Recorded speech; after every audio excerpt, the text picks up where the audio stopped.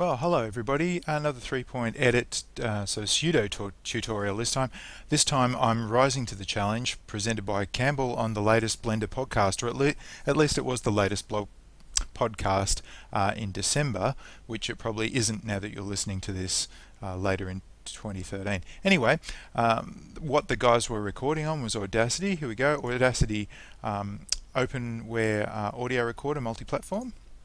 And this is the recorder that I used a little bit earlier to record my voice for a little test sample sequence of audio, which I could have trimmed up in the timeline here. However, look at this wonderful tool up here. It indicates level. This is something that Blender actually doesn't possess, a VU meter or levels meter, which would be wonderful at least for mixing, if not for recording. Wouldn't be great to have some of the functionality and Audacity in Blender. Anyway, in addition to using Audacity, I've loaded up another add-on called the Extra Sequences Actions add-on for 2.6. It's a wonderful script, and it's a rare script in that it works exclusively in the VSE. It's terrific. It has all these terrific options for ripple delete, so that when you cut something out, it'll close the gap and pull everything down to the right of the playhead, or the place that was deleted. You can fade your clips so that they get your audio clips get an automatic fade at the beginning and the end. It's terrific for getting rid of that harsh clipping sound.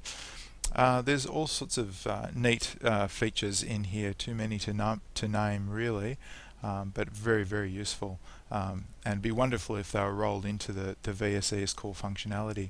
Anyway, getting on to Blender. I've set up a timeline in the VSE with a couple of elements.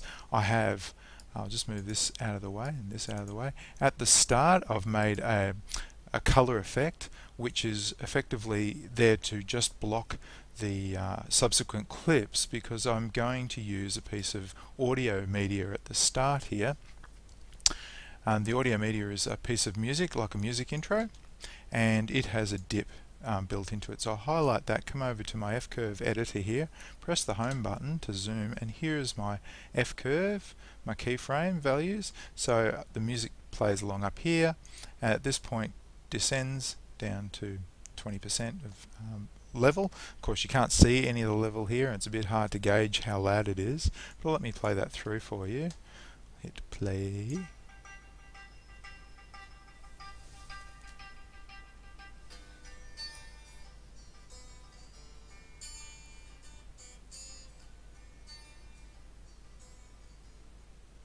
And you can see that it tapers out to 0 there, nice and quiet. So at the point where it begins to fade here, I've put this color effect. So that means that I can butt my audio track that I recorded earlier and imported up to here. If I drag that and let go, it snaps up against it here.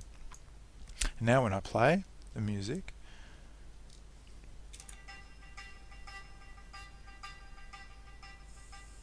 testing. Well, this is a particularly bad recording from Audacity, because I have a very cheap microphone on a headset. Anyway, I guess this is a good example.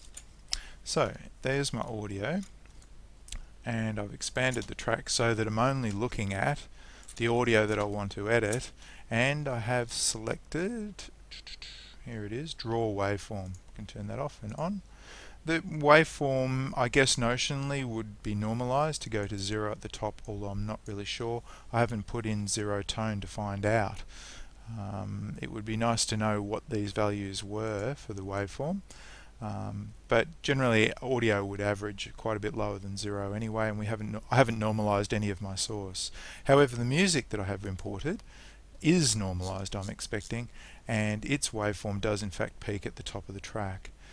But we don't have any tools for this in Blender as it stands at the moment, although we do have some gain, obviously gain effect, a pitch effect, which is very helpful for speeding up or slowing down tracks to fit or fill, and also to change the pitch or nature of a voice for disguising or whatever else you might want to do. It's quite fun. Anyway, the other thing I've done here is lock these tracks. So I've come down to edit strip, and I've applied the lock. You see it get grayed out there, and the same at the start, because I imagine these things wouldn't change, the intro of the music. Likewise, the outro music over here, whilst I haven't locked it, because if I did that I wouldn't be able to click and drag it, what I've done is I have locked, if I come over here and press home in the F-curve editor, I've locked the curve so that I can't accidentally add more keyframes. So now it has a fade up and fade out built in. I'll play that.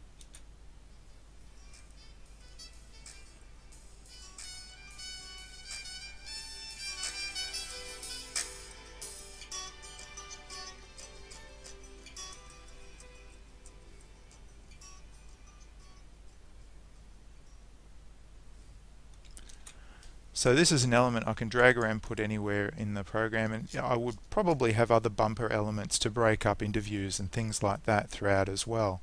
I could even reprise this element, I guess. And now back to editing the clip. So I've left this as an overview window at the top, which is just a duplicate of this timeline below. I can resize this and what have you. But hopefully, if I play this through, I should be able to cut and shut and change anything I want here without affecting the music below it. So let's play through. Testing, testing. Well, this is a particularly bad recording from Audacity because I have a very cheap microphone. So let's get rid of the testing at the front. So I'll just zoom into there. Testing, testing.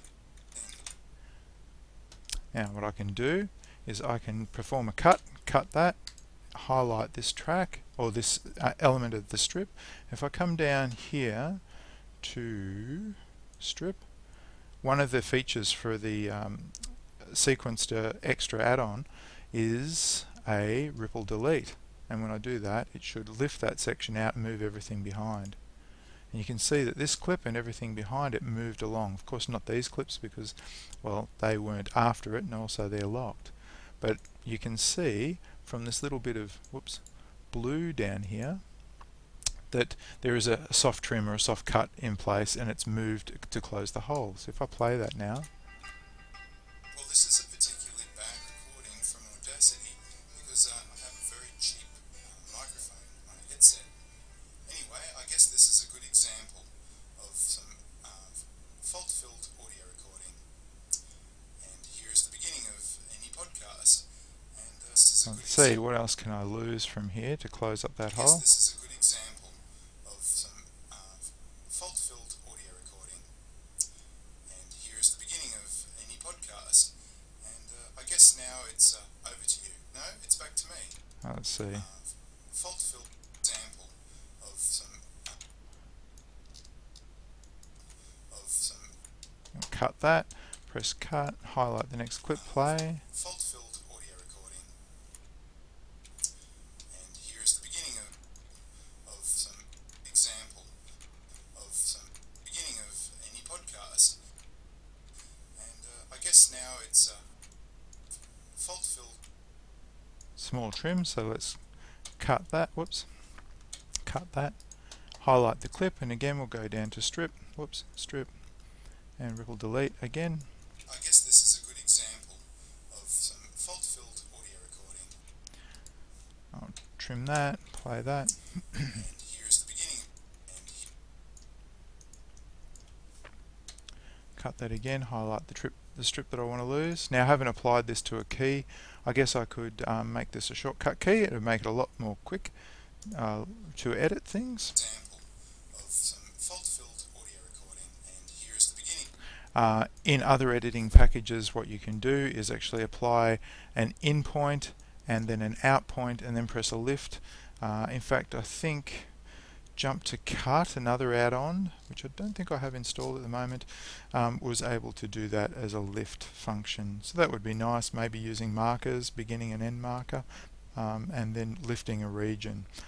Perhaps another scripting task that could be undertaken by a Python guru that I'm not. Of some fault-filled audio recording. And here's the beginning of any podcast. And I guess now it's over to you. No, it's back to me. So we might cut out there, lose the rest of that, and will we delete? I'll delete that. I might apply. No, it's over to you. No, it's back to me. just stretch that out a little bit. One other nice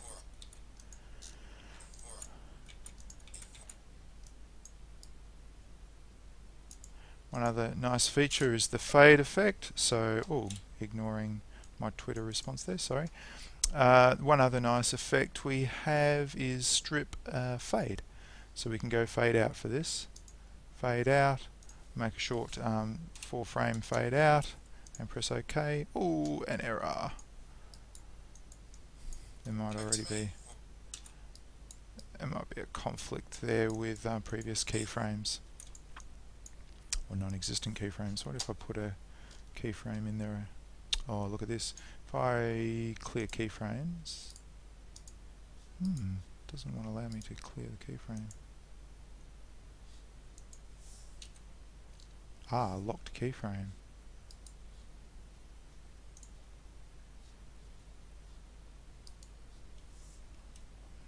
That's odd. Let me unlock that.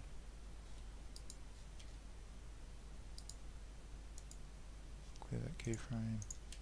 Wonder what that did to the other ones. Let's go try fade again. Fade out. 3 frames. OK. Press home. See what that's done. No, it's back to me. And there's a fade. Short fade on the end there. I wonder if that's affected any of the other. I don't think the. Well, this is a particular. Might put a fade in at the start there. Let's go fade in. No, and that also has a baked in fade. So it's a property that's been carried on from the first version of this clip, so I'll unlock that as well. Clear the keyframe. And I'll go back to strip, fade effect, fade in, 3 frames, OK. This is a particularly bad recording from our demo of some. Then we drag our outro music. I'll have to press home, have a look where the fade occurs. There's a bit of a drawback with the VSE is that you can't apply markers to clips to indicate where keyframes might be. So I can't really know where on this clip my fade up occurs. All I can do is drag it backwards and forwards and hope that it's there somewhere.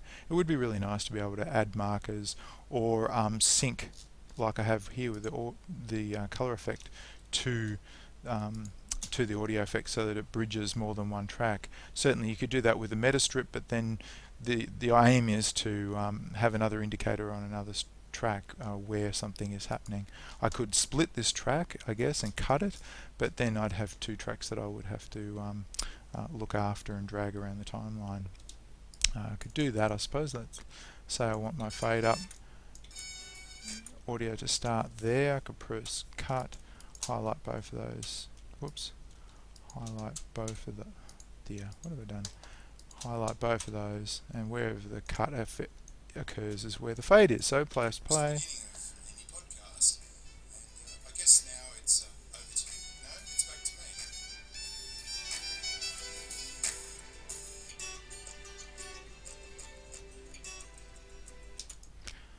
me. And that's the end of the audio. Make end there. Let's change back to properties. Change to scene tab.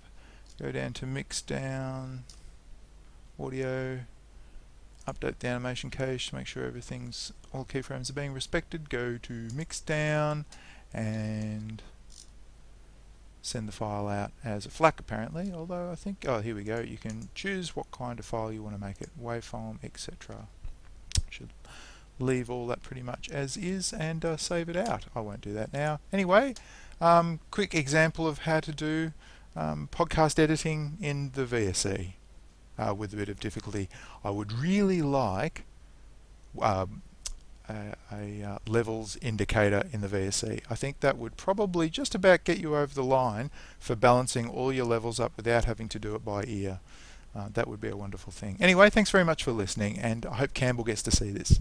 Thanks very much. And guys, great podcast, Blender podcast, awesome. Bye.